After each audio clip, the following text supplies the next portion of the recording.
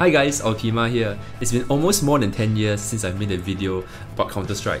And you see a lot of people playing it, people from PUBG, Blackshot and so forth, starting to play the game again.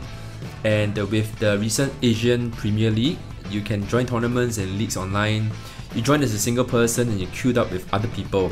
But the system puts you together with 4 other players and you play as a team. So what struck me immediately was that not everybody has the same level of experience playing Counter-Strike.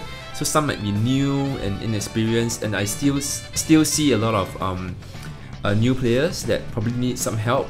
So I thought, why not just make a video again and continue this series that I started many years ago. I'm not a professional player, I don't play competitively anymore, but I still play once in a while, and some of the concepts from like back in 2005, 2006 are still applicable today. I just hope that maybe this will help someone out there, maybe improve their game and everybody can have a more positive experience. Today we're going to talk about bomb plants. Planting the bomb. 3 things to highlight here. First, you've got to know where to plant the bomb. The primary objective is to plant the bomb, but there's a secondary objective, that is to defend the bomb.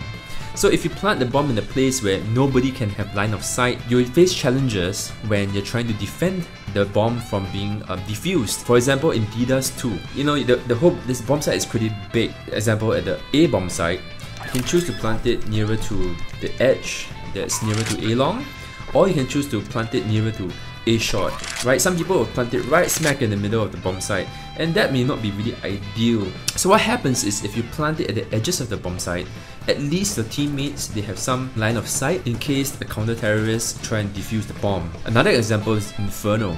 In Inferno, you can plant the bomb, for example, for A apartments, next to the crate, or you could plant it for library. Either one of these positions at least ensures that you can try and defend it and make sure that you have line of sight if the counter-terrorist comes to defuse it. The second thing, tell your teammates where you planted the bomb. Because if you don't, people will have all kinds of ideas about where the bomb might be planted. And please don't use things like planted default. To me, default could mean smack in the middle of the bomb site. To other people, it could mean a plant for, say, A main in cache. I think it helps to be specific. After you plant the bomb, let your team know through the mic, through the voice, that hey, I planted the bomb for A main or something like that.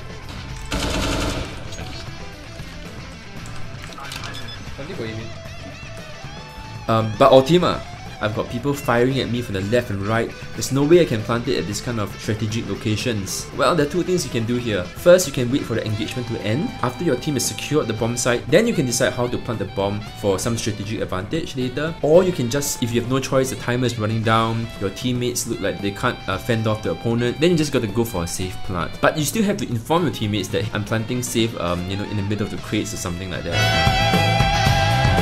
The third thing is that bomb plants can actually help you get an edge over your opponent. You see, when you plant a bomb, the opponent would have an idea of where you might be guarding the bomb. For example, in Inferno, if you were to plant the bomb for A apartments, as a counter-terrorist, when he's coming to try and retake the site and defuse it, he'll form an impression in his mind. The terrorist must be guarding from A apartments, guarding from boiler room, maybe he's hiding at pit.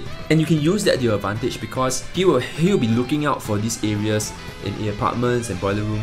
In the meantime, you could be flanking him from the back, from arch or from library, and that would catch him off guard. A very simple example is DDoS 2. Let's say you planted the C4 for A long, right? Maybe it's a 1v1 situation. Naturally, he's going to assume that because you planted for A long, that you might be defending from pit. But in fact, you could have been going from pit to A door, to middle, to catwalk and A short, all the time while the counter-terrorist is trying to peek and try and kill you at A long. And so hopefully these 3 tips will be helpful. Just to summarize, the first thing is, of course, decide where to plant the bomb. Secondly, you've got to tell your teammates where you plant the bomb. Thirdly, use the bomb plant to your advantage. Hope you guys enjoy. Thank you and see you.